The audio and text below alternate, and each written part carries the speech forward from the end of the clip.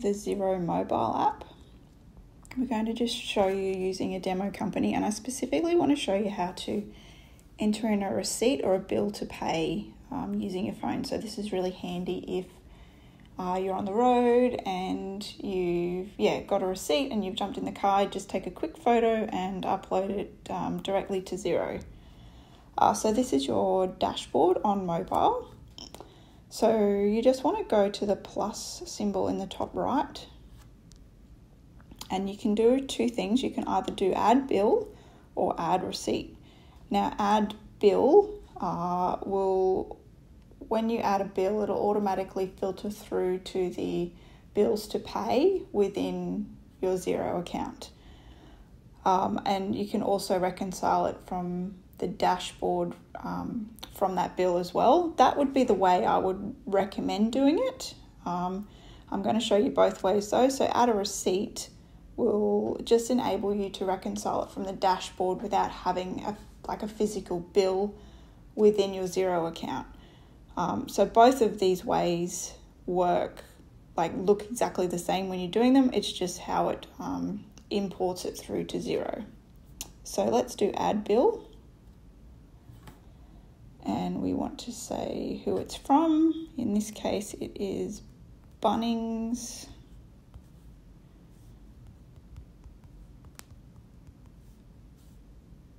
So we add a new contact. What was it for? It was for plants. And we bought 2 weeks ago.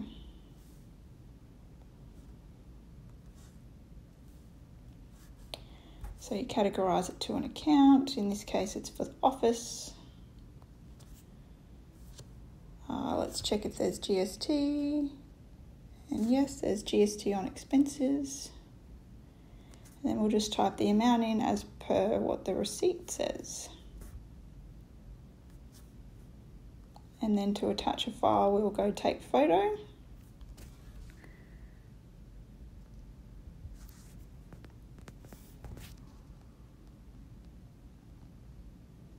You can just leave region blank and then click save.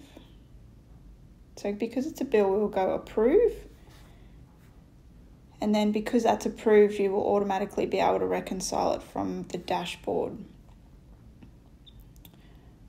All right, so have a look in here and we should be able to, obviously it's not going to match up, but what we can do is grab one of these, click on the 3 dots, go find and match. And then you can see Bunnings Warehouse is in there. Now, obviously it won't go green because it doesn't match, but if it did, that would obviously go green. And if you go to purchases, you should be able to see it waiting to pay in your purchases, which in the desktop version is your bills to pay. Okay, so let's go back to the dashboard, back to the start, and then we'll go plus and then add receipt, which like I said before, looks exactly the same as add bill.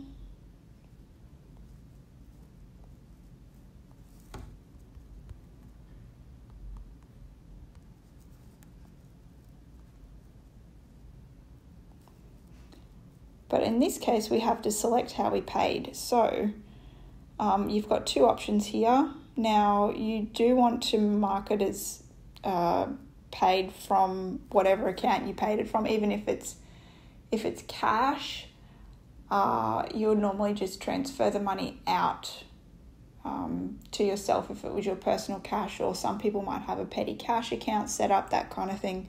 I won't go into it too much because it can get a bit complicated, but 9 times out of 10, it's going to be a credit card or a debit card that you've paid for. So you just want to select the account that card relates to. So we'll just click a business bank account for this one. And then we go, it was plants for the office. So we're going to do office expenses, leave the region blank. total including tax. You could obviously change this to GST free expenses if it's, you know, something that doesn't have GST, so just make sure of that. $99.05 again. And then like before, we will take a photo.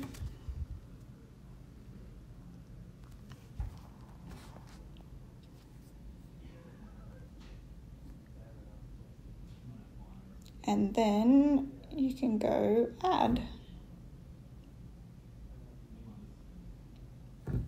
Now, same as before, if we go into the business bank account and we want to see if it's there, we might see two this time now because we have the receipt added in. Yep, and then the bank transaction and the bill. So the bank transaction is the one where we did add a receipt. Right, now I'm just going to go into a few more details. So let's just go add bill. This will be the same for add receipt as well. So I just want to go through the optional details here. So obviously I added the receipt in as one whole receipt, even though there were 4 items on it. So you can be lazy and just add in the whole receipt with one amount. In this case, they were all plants, so that should be fine to do that unless your organisation has a policy where you need to list out every single plant.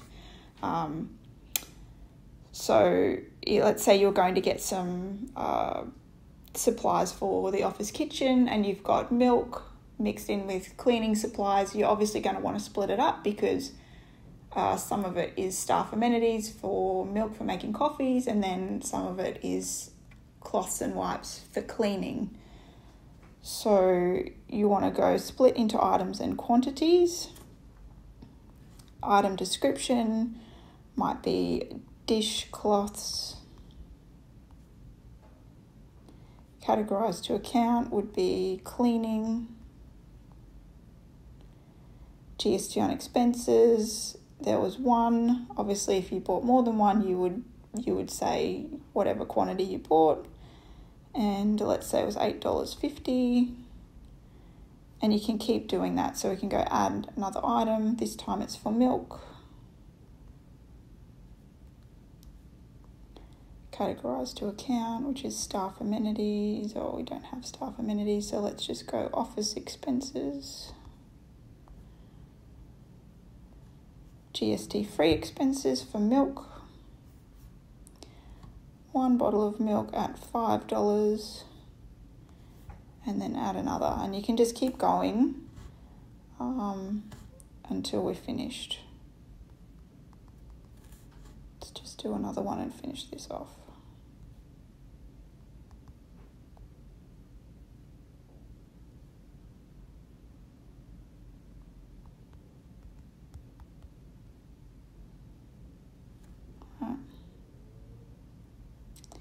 Options to delete the item.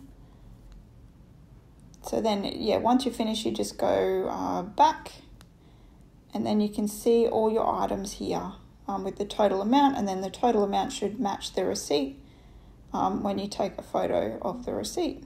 And of course, fill in who it was from, the today's date, and usually for this kind of thing, usually the date of the invoice is the date that you paid it. So those two usually match up the same.